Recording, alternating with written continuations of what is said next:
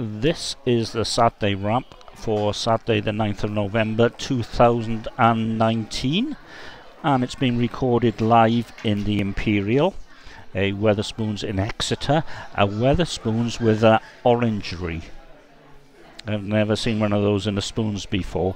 However, it's packed with kids, babies, all that sort of stuff, so it is quite noisy, so forgive the background noise. Anyway, so what of this week?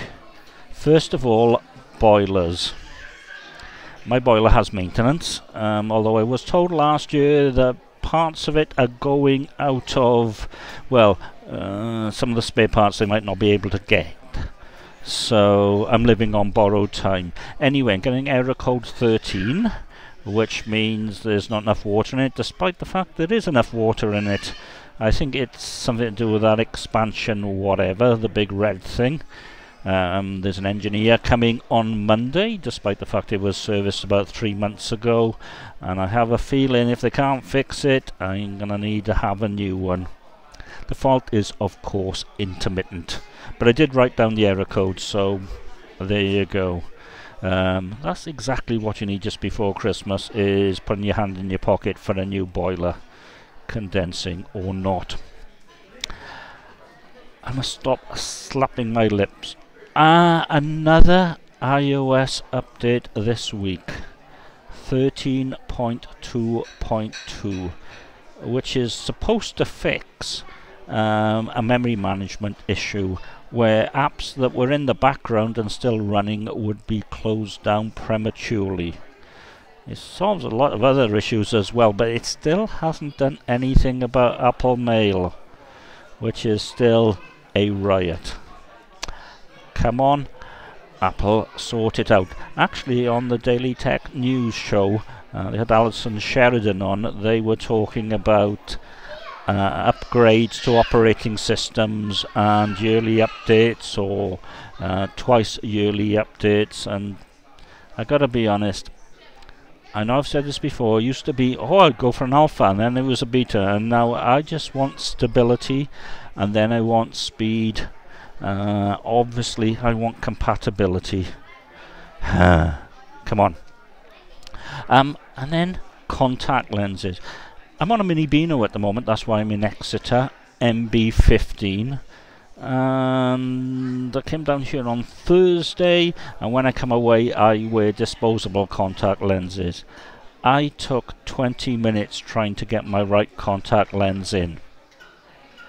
In the end I gave up and put the left contact lens in, which went in first time, but it seemed to be the wrong strength.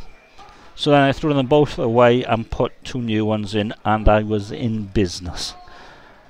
Yesterday both lenses went in straight away. Today it was a bit in the middle. Bodies, lenses, floppy things.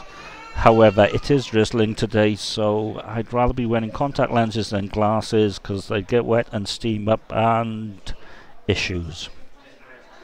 Talking of issues, car parking. I'm staying in a Premier Inn, and it has a car park, but I'm not sure what they're doing with it, because you can't park there. And it would be free, I think.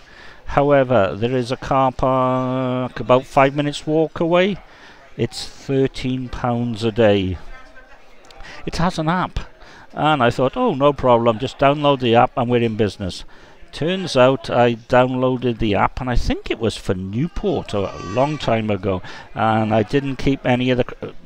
It took me about 20 minutes to get it down, get the password, re-log in and all that sort of stuff, and it was just a faff. However, I can now renew it, because it only does 1 day at a time from the Premier Inn, and that's a positive thing.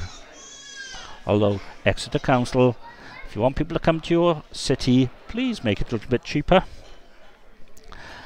Mind you, the city of Exeter I really like. It's nice and compact in the centre. There are some really good pubs. I'm in the third of the 3 Wetherspoons. There's a small bar called the Beer Cellar, which I got a t-shirt from, and they are friendly and they have a lovely selection of beers. just round the corner from the cathedral, and there is, and I know there's one in Bridport as well, a bar called the Pursuit of Hoppiness. While it's not quite the same as the Hereford Beer House, it's of a similar plan, and I'll be going back there after I've left here today. Although the Imperial does have a really good selection of cask ales, and cask ales that I haven't had before. And the bad news, I'm back tomorrow, and then on Monday, boiler engineer.